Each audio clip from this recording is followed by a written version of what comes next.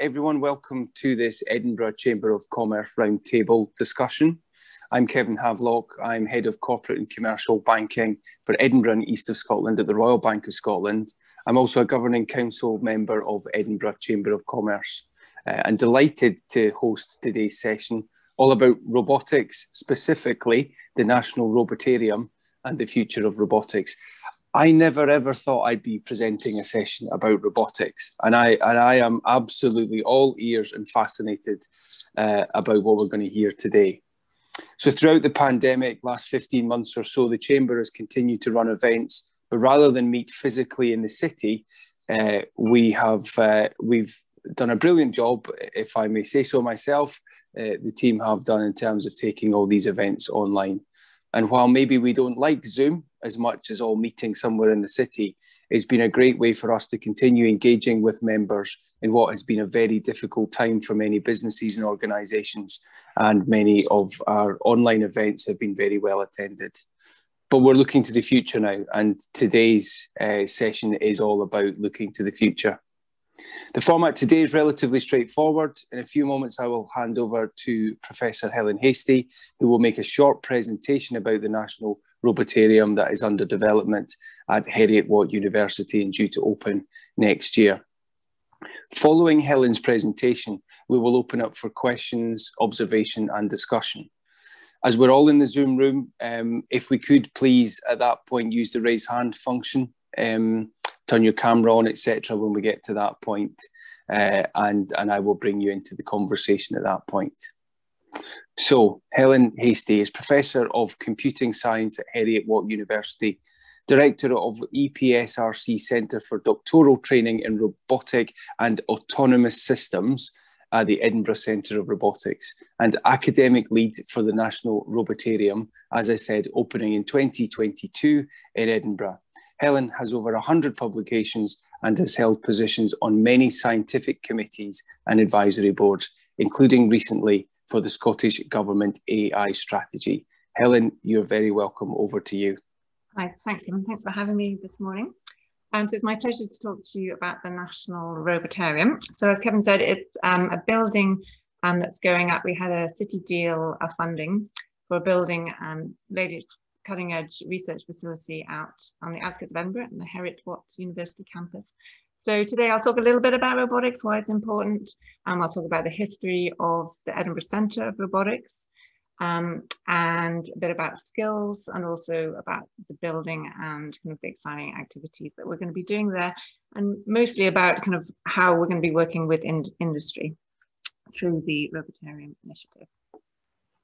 So why robotics? Why are robotics important?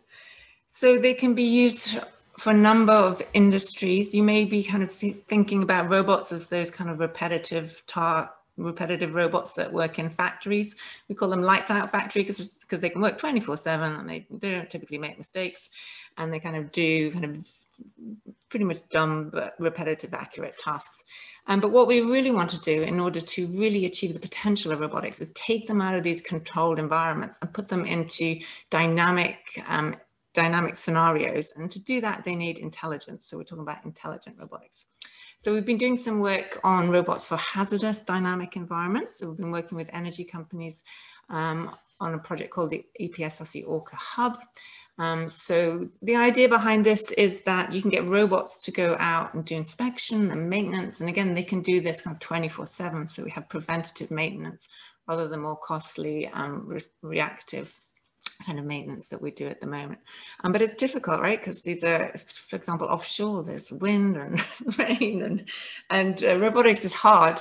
So this is really, really challenging, but there are definitely ways that robots and autonomous systems, so we're talking about drones, as well as ground robots, underwater robots. So we have a lot of work in the maritime domain. So we have autonomous underwater robots that go deeper than humans can even really go, doing inspections of underwater pipelines, for example.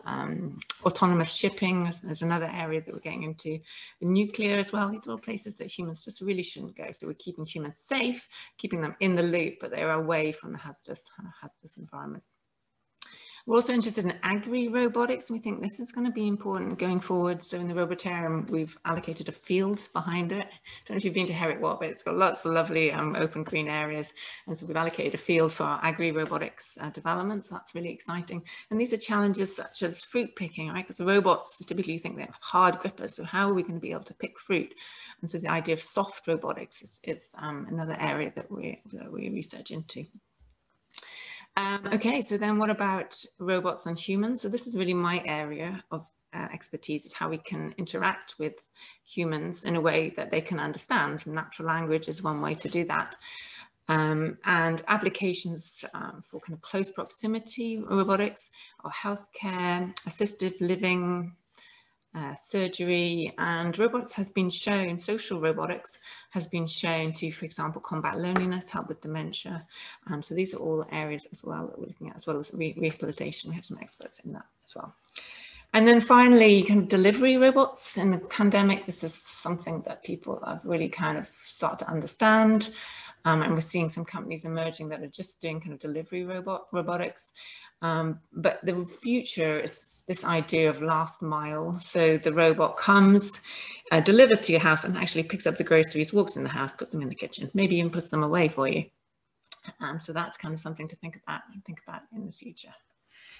So I hope that gives you a bit of a snapshot. There's lots of other applications of robotics, but those are kind of some ideas to give you kind of a bit of a setting. So the Edinburgh Centre of Robotics is an initiative between Herrick-Watt University and the University of Edinburgh, and it's been going on since 2014. And since then, we've had about £120 million of research between the universities. And that comes from government, but also from industry projects as well. So as part of that, we have already state-of-the-art equipment. Part of the Robotarium is the Bay Centre at Edinburgh University, and they already have the Valkyrie robot, and we're the only ones in Europe to have one of these space NASA Valkyrie robots. But also at Herrick-Watt, we have latest cutting edge robots, for example, the ICAB, and also the underwater and surgical robots as well. So we have the research, we have over 65 experts in a wide range of disciplines. And more broadly, the theme of the centre is around safe interaction. So as these robots are coming out of the factories and going into our workplaces, into our homes potentially, then they really need to be able to interact safely. So this can involve physical interactions with the environment, which might change. So you may move the chair from day to day. So we need to know that the chair's been moved, for example. Interaction with people, that's very important, as I touched on. Self-interaction, kind of condition monitoring. The basic one of those is, oh, I need to recharge. But other ones are things like, oh, you know, I think something might be wrong. And also explaining, reasoning behind their decisions, and if something is going wrong, why they think that might be. And then we do core, what we call interaction enablers. So we do core artificial intelligence, natural language processing, vision, these types of disciplines as well. So large group of experts doing a wide variety of fields, all coming together and working in these multidisciplinary projects. It's a very, very exciting place to be at the moment, Edinburgh for robotics. We also do skills training. So I'm going to talk a little bit, just briefly about the centre. So I'm director of the CDT, so it's a Centre for Doctoral Training. So this is a large chunk of funding that we get from the government to graduate over 150 PhD students. So they have critical mass of these PhD students, and they're all being trained on the latest robotics, autonomous systems research. But they're also being taught on innovation, entrepreneur skills, kind of the softer skills as well. So we're hoping that these are going to be the next generation of roboticists to go out and create the latest greatest robotics. And we have, you know, if they don't want to go into their own business, you know, they have graduate destinations such as Dyson, DeepMind, as well as more local companies in Edinburgh, such as Seabyte, 5AI, and also some go into academia. So we have this pipeline. We've got the experts, we've got the skills, we've got the equipment, and really the next thing we need is the building. So this is a graphic of what the building's going to look like. Very kind of sci-fi. It's got a smart wall on the outside that we can change, environmentally friendly. But it's, as I said before, it's more than just the building. The building's very exciting. You can tell I'm excited about the building, but it's more than the building. So it's really going to be a centre for innovation. So what we're hoping to do is to work really closely with industry, and I'll show kind of the models of working with industry that we're thinking about. So we're going to work with industry, we're going to understand their problems, the challenges that they have, and then co-create together solutions so that we can really kind of provide impact, so that we can move the research in robotics kind of out of the lab and into the marketplace, into society, so that we can all benefit.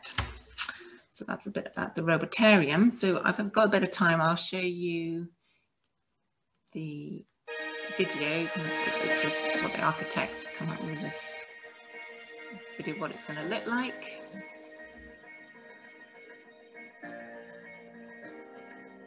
So you can get a glimpse.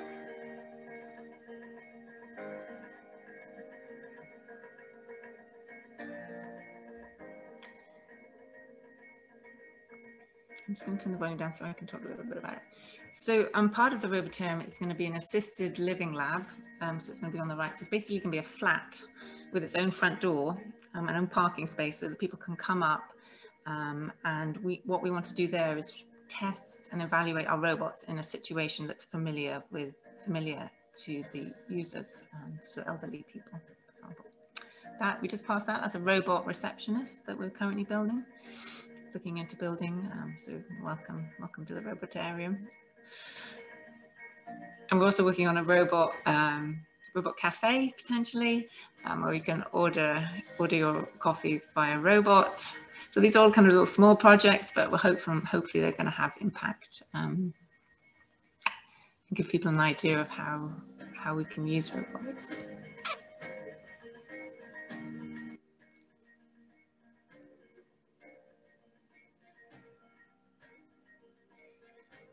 So there's going to be spaces for working with industry, but also for outreach. So the key thing is that we're going to be bringing school kids in, general public. We have lots of activities for them so that we can really try and instill an understanding about robotics and how people can be involved, to try and make robotics more inclusive and more diverse, because that is really an issue for the field at the moment.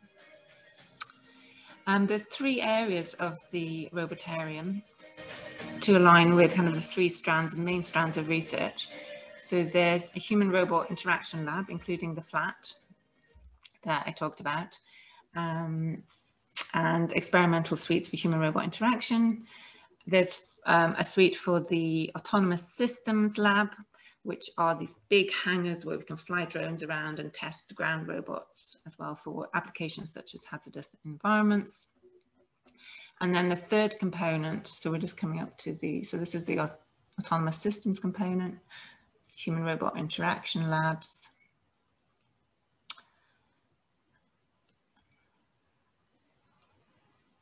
And then the third component is laser manufacturing, so advanced manufacturing as well. So these are the ground robots. So large hangars. People who created this video seem to put a lot of people in there. Maybe they were hoping post-COVID there'd be lots of people in the Robotarium. And then we've got the laser manufacturing suite. Okay. So I think we can move on. So we're on track, we're on budget. So it's going to be open the beginning of spring next year. And then hopefully we're going to start having people in, like the public in the summer. We'll have a big opening then as well. So that's the National Robotarium. Great. So a bit of background into the funding. So this was funded as part of the DDI program, so Data Driven Innovation Program. As I said, it was a city deal funding. And we have KPIs around talent, so bringing talent in, developing our own talent. And part of that we're going to be looking at is CPD courses. So for industry, for small businesses to really benefit from AI and robotics, they kind of need to know what it can do for them, as well as how they can use it.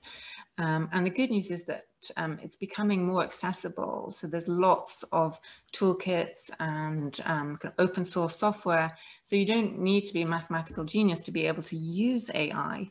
And so it's kind of joining the dots and helping industry to join the dots of what robotics and AI can do for them and how we can help them to realize that.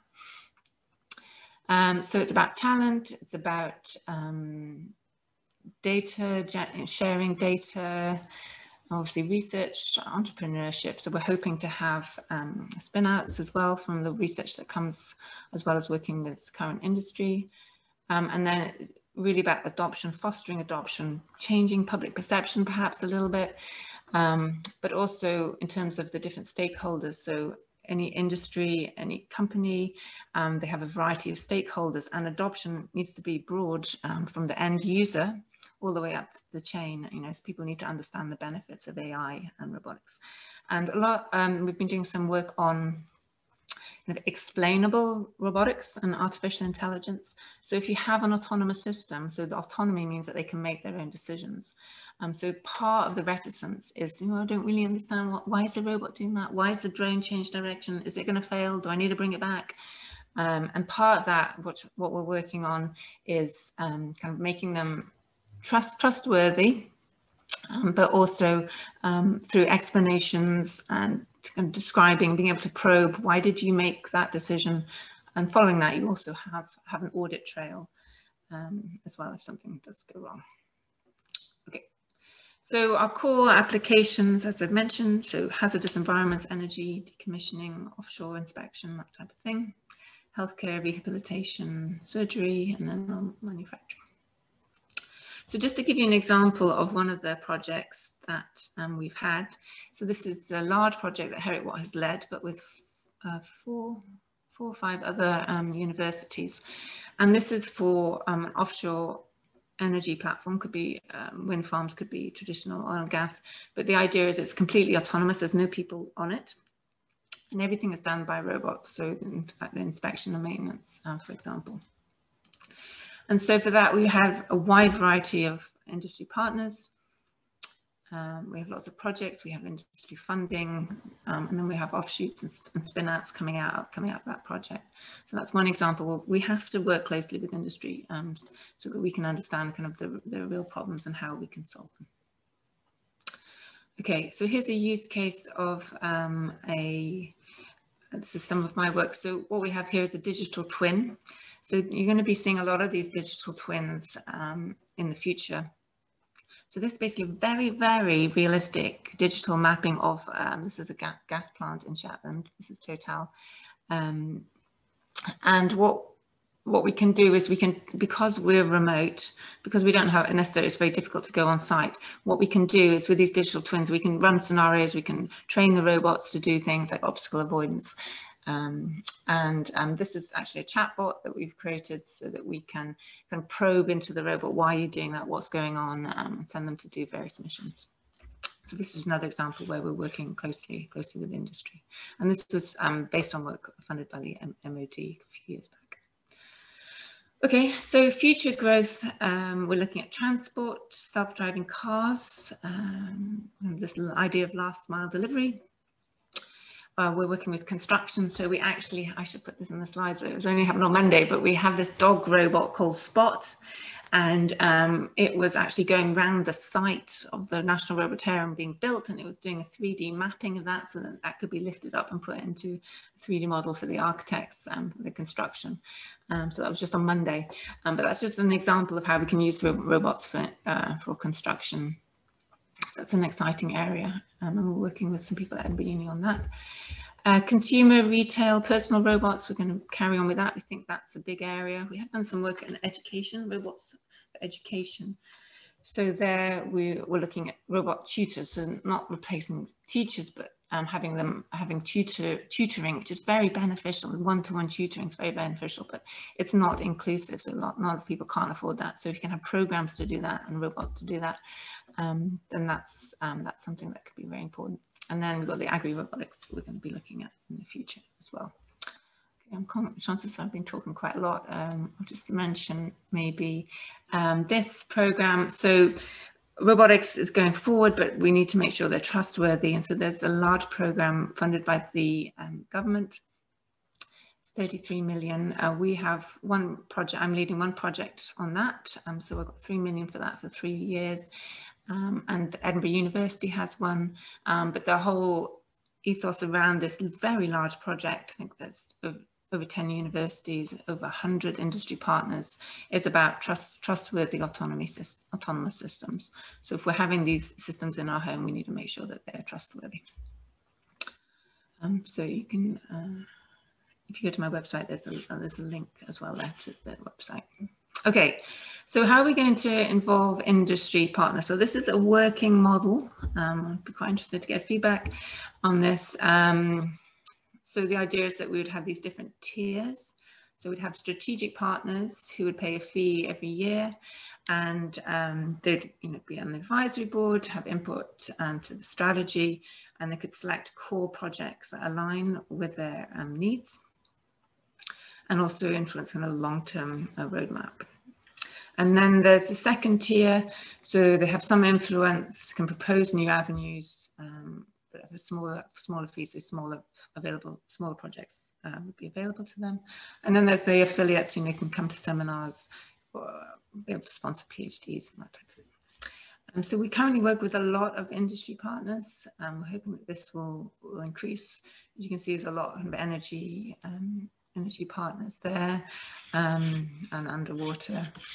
But we do have some in the fintech, some in the construction areas as well, and other big players such as Dyson and Honda. Okay, so I think I've talked enough. That was my last slide. That wasn't too long. I'll hand over to Kevin. I'll stop sharing.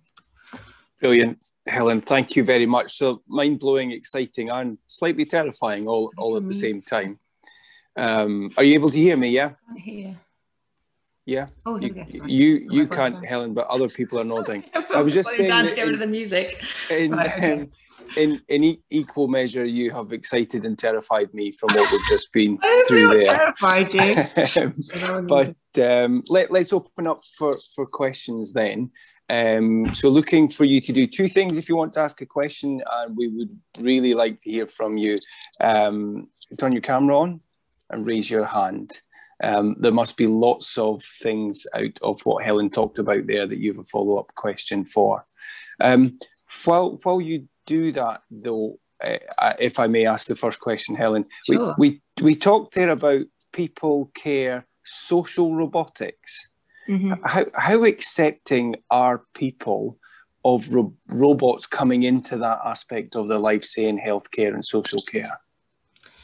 That's a very good question. I think we've got a lot of work to do in that area, and we have to be very careful. We're very careful around what we develop, how we evaluate, and how we evaluate, especially with vulnerable users. So we're taking steps towards that, but I think we do have to be really, really careful. So the idea of trust, people do kind of initially, they actually are quite trusting of robots and on autonomy, but what happens when it comes, that trust breaks down, it's quite hard to build it back up.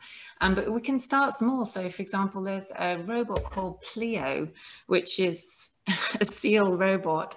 We call it robot because it can react to people and adapts and gets to know it's personalized. And it's basically, and elderly people really feel the benefits of that, even just that kind of interaction, that touch, and that, even something simple like that can actually help combat loneliness. And that's, that's not scary at all. That's a basically cuddly seal. And I'm very, very keen on moving away from robots that look too much like humans. So there's this phenomenon that we like to talk about in robotics called the uncanny valley. So the more kind of human-like you get to a point where robots start, especially if they're turned off, they start looking kind of like zombie-like, and that can really put people off. So I'm more of the WALL-E camp. So I don't know if you know WALL-E, the movie character, where you have a few simple manipulators that can express a lot of personality and emotions. And I think that's kind of the way we should be moving forward. So people know it's a robot and can understand its limitations. Okay, good. That's really helpful, and I think you're right. My own experience, even if I've just been to the airport in the days that we used to fly, there was a sort of image of somebody projected on body shape, and I found that quite creepy. So I'm absolutely with you. Okay. Best not to look too much like a human. Yes. We've got a question in on the chat. Would you also be looking at robot-to-robot interactions, i.e. a network of robots? Okay, that's really interesting. So teams of robots and humans will be a really important area to move forward. But some things have to happen before that. And one of them is communication. So how do robots communicate with each other?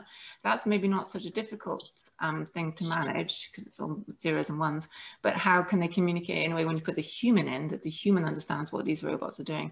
And even getting humans to interact themselves with natural language so that we can have the human always in the loop, understanding what is going on. I think that's important.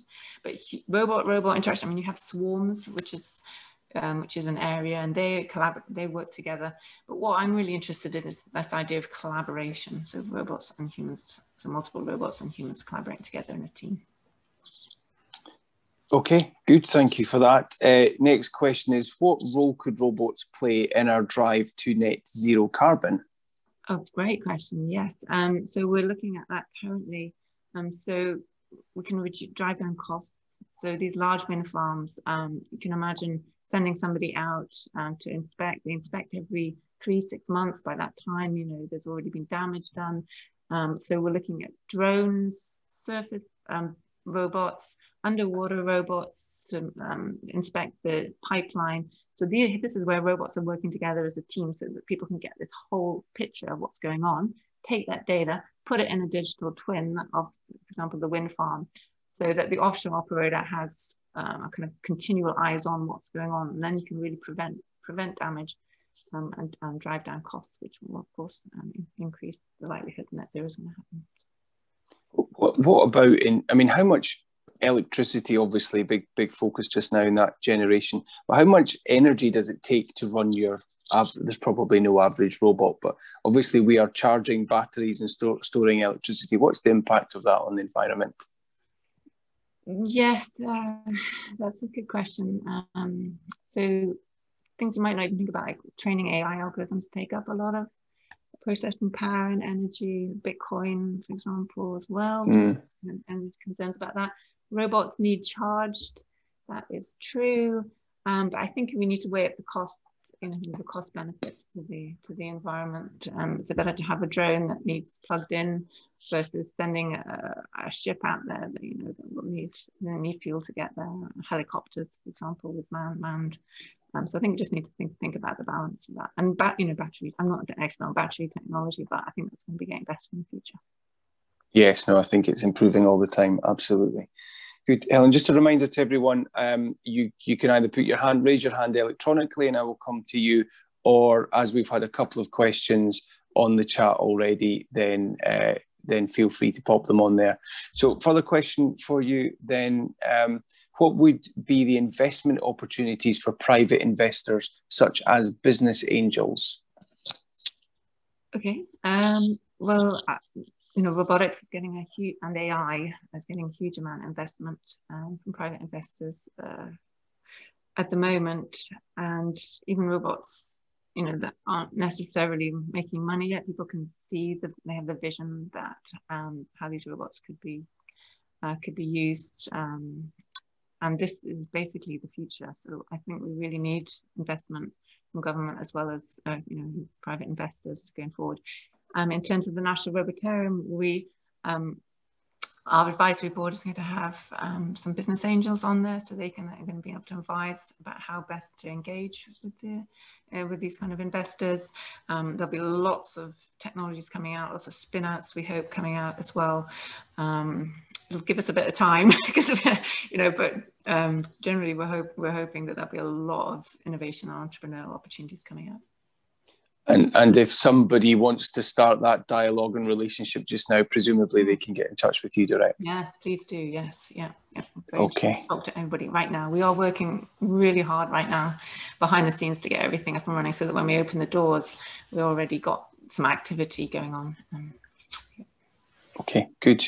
Any questions on the screen? Anybody want to wave to me? Susan, you have raised your electronic hand. So feel free to come off mute and ask your question of Helen. Thanks, thanks, Kevin, and thanks, Helen, for a really interesting presentation. I've got a clutch of questions here, really. First on the Robotarium itself, and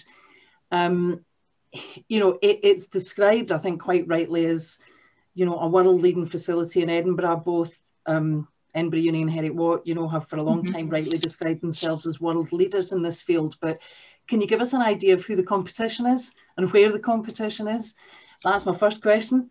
Well, do you want me to pause there, and then if I'm allowed a second bite of the cherry, then I would have one. You, of course, are very welcome to have a second question. Helen, who's our competition? Okay, so we're branding this as the National Robotarium, which might have a few other robotic centres in the UK, but we're national. So, you know, Edinburgh and Heriot Watt working together, but we're hoping to reach out to other centres so that we can collaborate. So in terms of academia, we really want to collaborate. We don't want to be kind of competitive, because they have strengths in other areas that we don't. So the Bristol Robotics Lab, Oxford Robotics Lab, for example, and we work with them. So they're on our ORCA project. We have CDTs that get together every year and have joint conferences. So we know what's going on, and we, within the UK, especially, for example, the UKRI, Trustworthy Autonomous Systems, we've got over 10 universities in the UK all coming together with the same kind of view of getting robotics, making them robust, trustworthy, and getting them out there. Industry, I mean, sometimes we can't compete with these big players in terms of size of the data. So people like Google and Amazon. So I work on conversational AI, and these everyone's got an Amazon, and they just collecting terabytes of data that we can't actually get access to. But these companies are now making their code open source, if not their data. And we know we need to work on building relationships with the larger companies as well as the smaller companies, so that, you know, that we can collaborate with them. And Japan and the US, you know, Japan is one of the biggest makers, and they have the highest adoption rates of robotics. So we can learn a lot from what's going on in Japan, and we have connections there as well.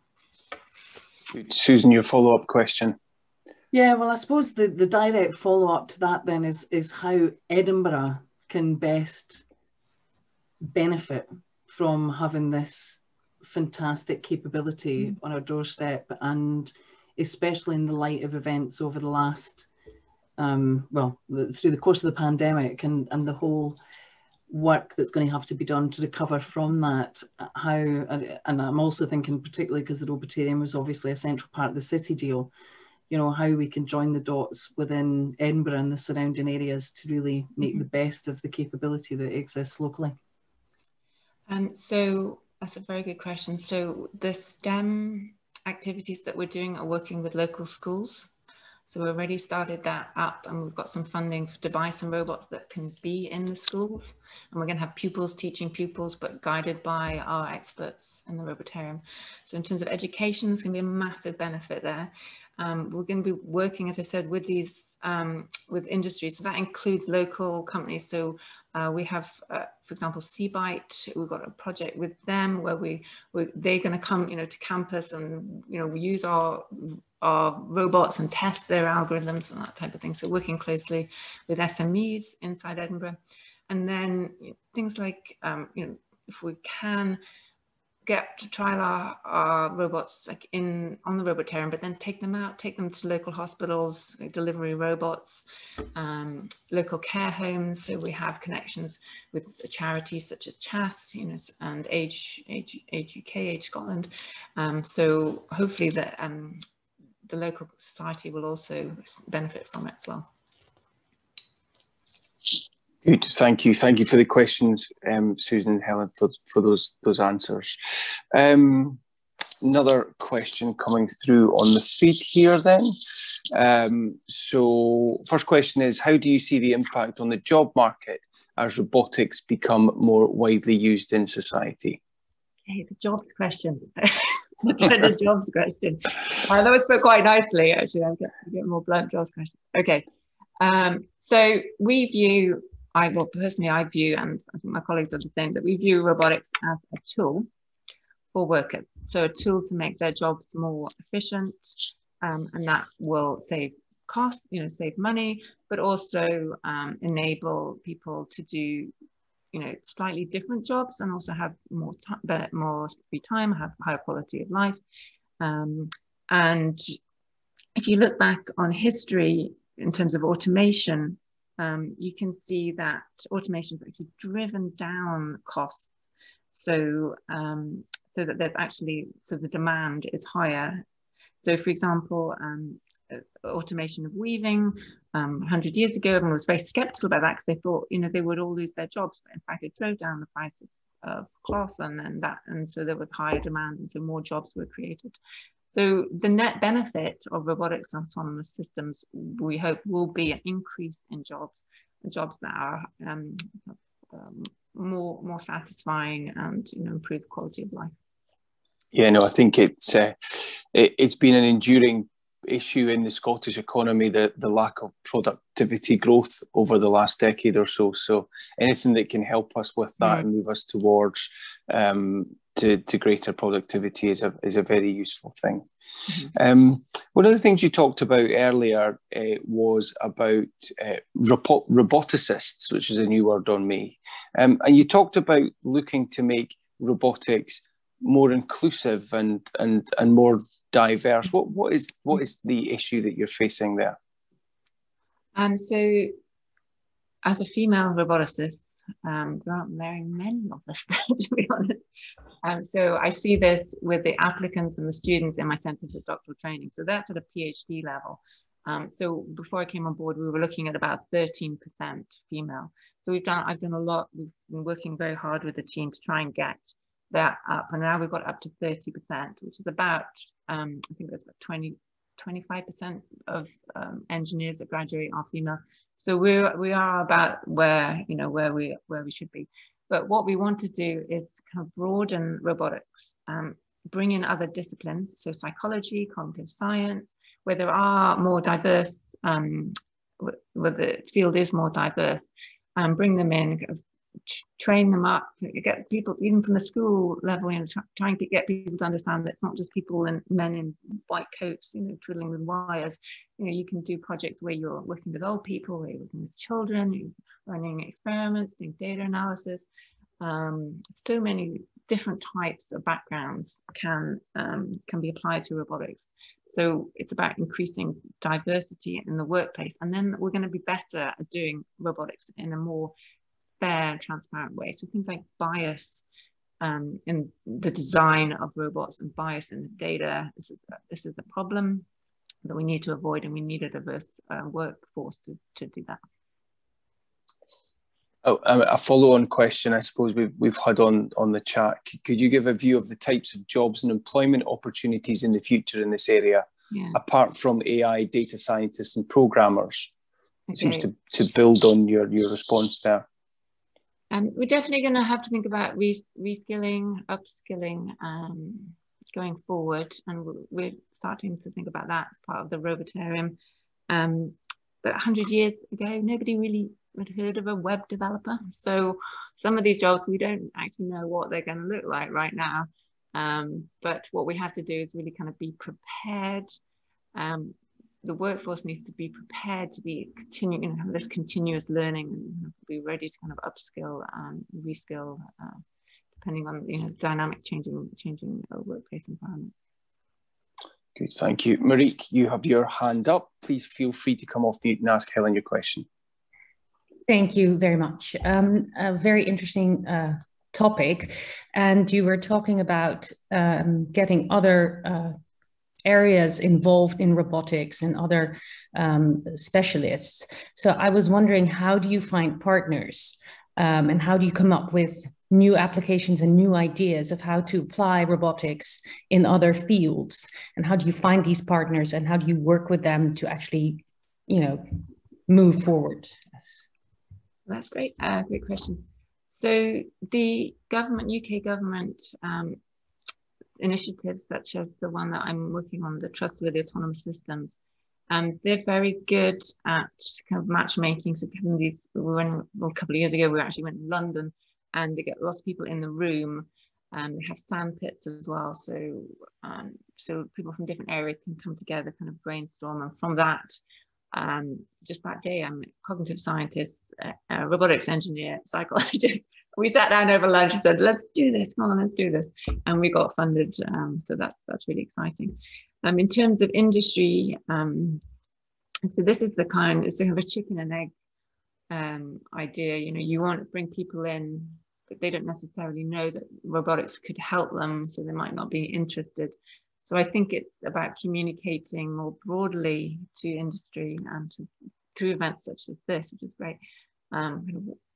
What potential robotics and AI has for their business. And sitting here, I might not know that, but if we work together with them, then you know, the light bulbs might start to ping. You know. Thanks, Helen. There certainly is a role for all of us, I think, to spread the message and share the word about the work that's going on. Presumably, there will be, of course, quite a lot of publicity when the centre actually opens next year, I would expect. Oh yes, definitely. And we'll have workshops, and we're actually having an open day online in a couple of weeks, and I can send that around as well, so people can come in and learn more about it. I was slightly alarmed in the little video clip that you saw that none of those pretend people were wearing masks. This just seems completely alien to me now that people are. They went a bit wild. I think they were so excited. So many people without masks. Quick question on the Scottish space sector. Any opportunities there to work in that sector? Yep. So we have some space expertise at Strathclyde. They have a large space program, and we have at Edinburgh Uni, the Valkyrie there. So Professor Vijay Kumar is working with NASA there on a program. So there is some space activity, but I think we're going to see more of it. We're looking at things like little mini Perseverance rovers that children can put together, things like that. So the current Mars missions are just so exciting to watch, and I think that's going to help hugely in bringing more interest from all different parts of society. Yeah. But we do have expertise. It's not my area, so I don't want to say too much about it. But there is in Scotland some expertise in space. Good, very exciting. Good. I think we've got time for one more question, if there is, either on the chat or anybody wants to raise their hand.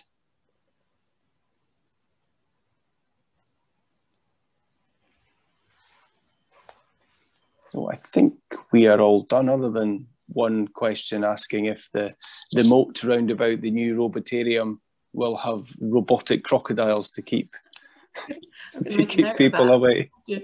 We do have bio-inspired robotics. So the professor, for example, Barbara Webb, she does insect-inspired robotics at uni. And then for marine, they look at bio-inspired, so look at how fish and dolphins swim and mimic that in their robots. So that's actually a really good idea. We should put one of those in the moat. Put that onto the mood board. Good. Well, thank you for that observation. Great. Well, we don't seem to have any more questions or any other hands up. So really, just finally, thank you for joining what has been a great discussion today. I've learned a huge amount, Helen, so thank you for that.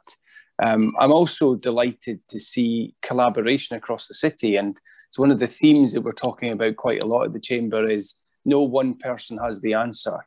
So, you know, to have two of our, institutions working so closely together is excellent, but also being open about it and joining sessions like this so we can all talk about it, get to learn, ask questions. And I will certainly keep an eye out for anything that I see about robotariums, roboticists. It's a fascinating area, and we look forward to, and best of luck when the centre opens in 2022.